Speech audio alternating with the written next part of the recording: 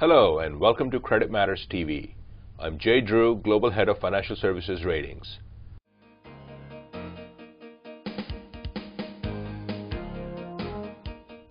Standard & Poor's is requesting feedback on proposed ratings criteria, which is intended to provide additional insight into the way we rate banks, as well as enhance ratings comparability across sectors.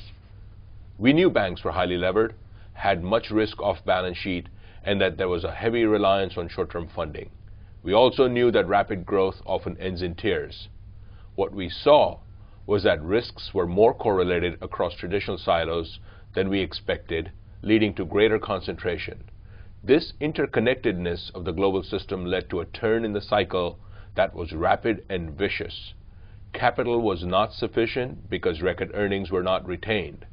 Governments pulled out all stops to support their respective banking systems. In proposing this criteria, our objective is to create an integrated, globally consistent framework that builds on what we knew and have seen since the credit crunch began in 2007. Hans Wright, Global Chief Criteria Officer for Financial Institutions, is joining me to discuss some of the key concepts we're proposing in greater detail. Welcome, Hans. Hi, Jay. Can you talk a little about the framework that we're proposing?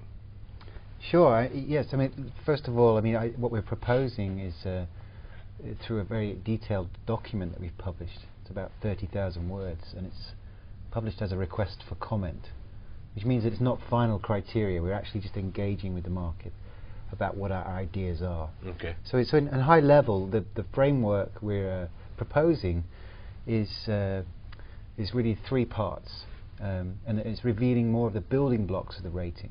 So there's still only one rating, but the parts that we would look to produce to make it clear is to come up with a standalone credit profile. That's the first step. Then we apply our support framework, thinking about whether support can come from a government or a group.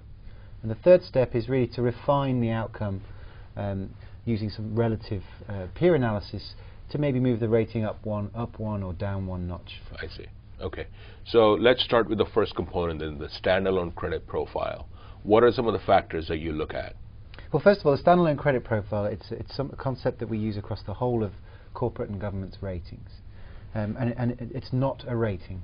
And to underline that fact, we use lowercase letters. So within the bank criteria that we're proposing, there are 6 factors that contribute to the standalone. Okay. And we start with an anchor rating. So we find a place that reflects where the bank operates. So we combine the industry and economic risk factors to produce an anchor standalone credit profile. This is like the starting point. The starting point. For example, it could be A-. Okay.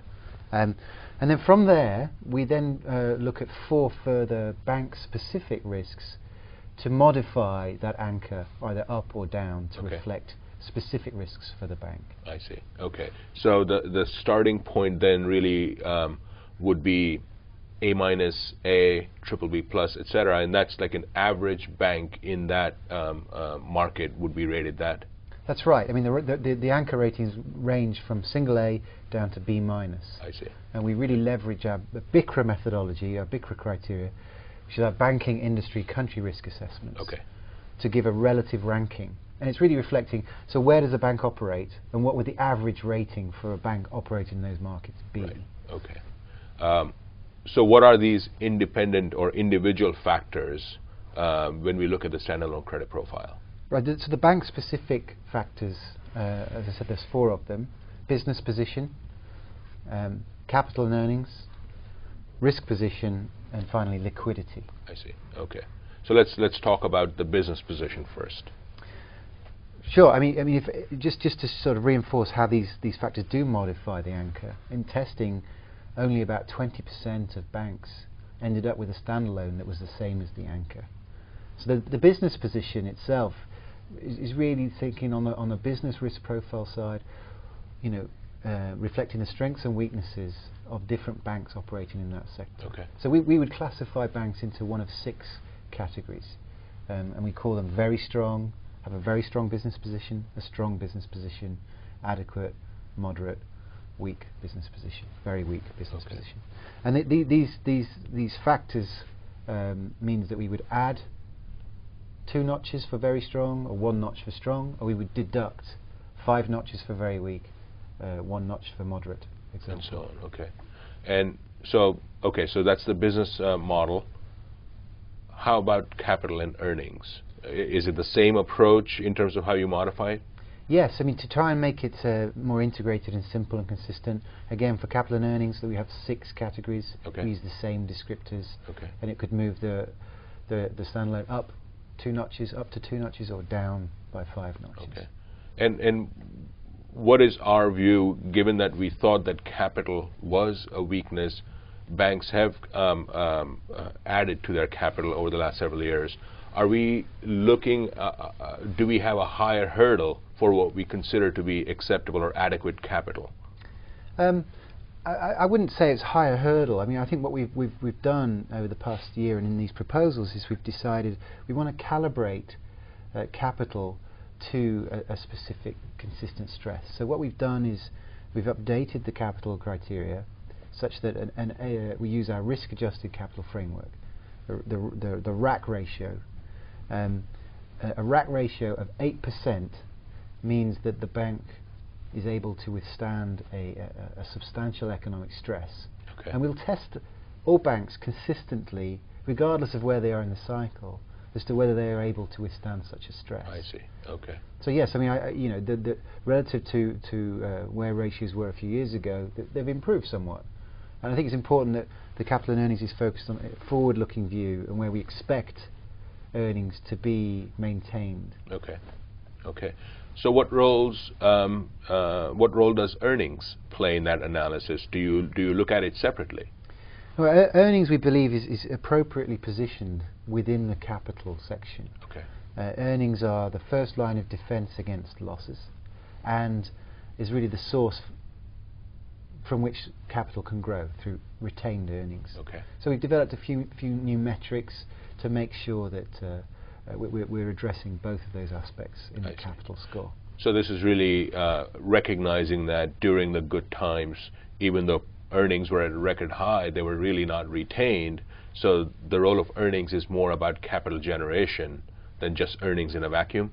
That's correct, but it's also about balance between growth in capital when your risks are growing as well. Right. So growth means you need more capital Right. to stand still. Right. Okay.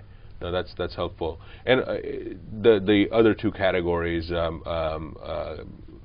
liquidity as well as risk profile, we've discussed them in great detail in the criteria document. We actually lay out how we come up with our assessment on each of those categories. But if you can talk a little about what the role risk exposure plays in modifying our view of capital.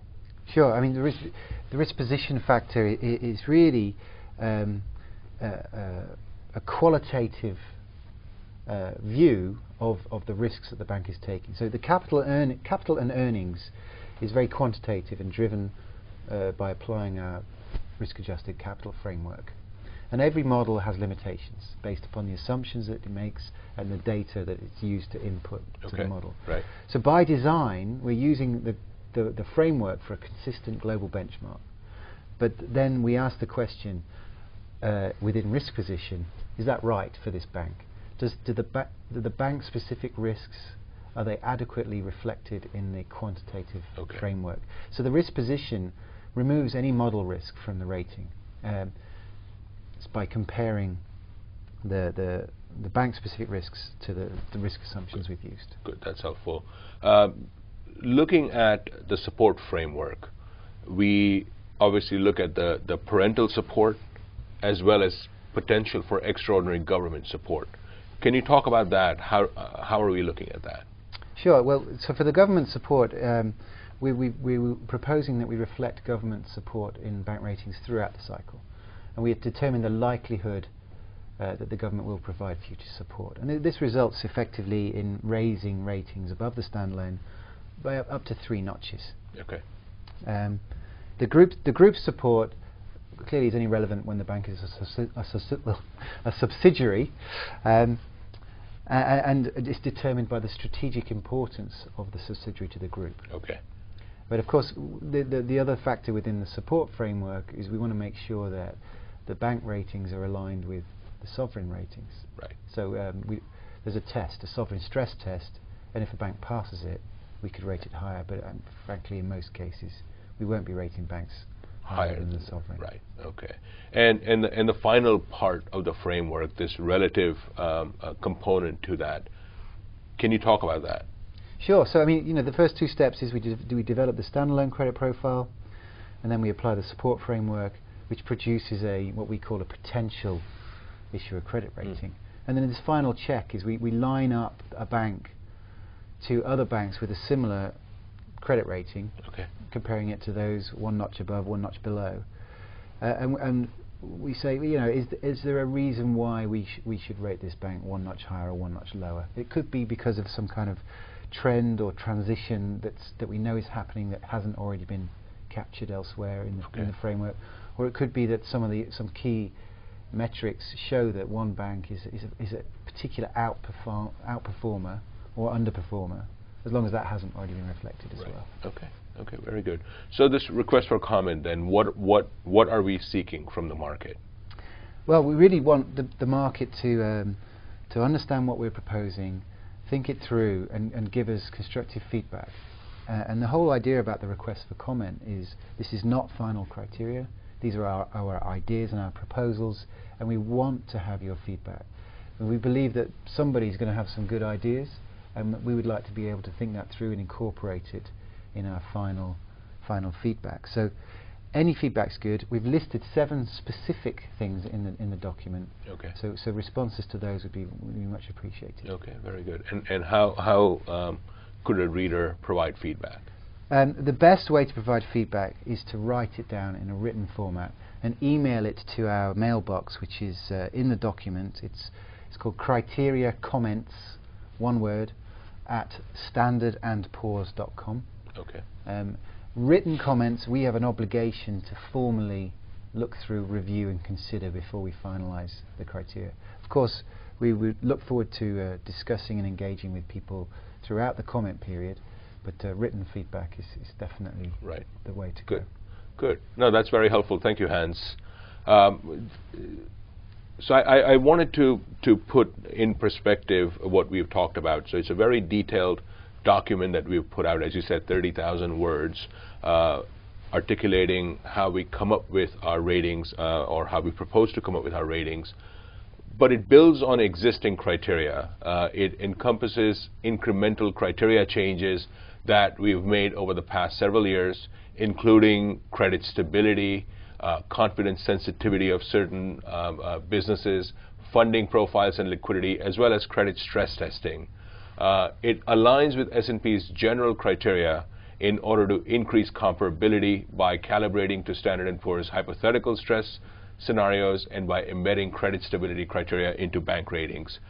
So we've tried to capture many of the lessons that we've learned over the last several years.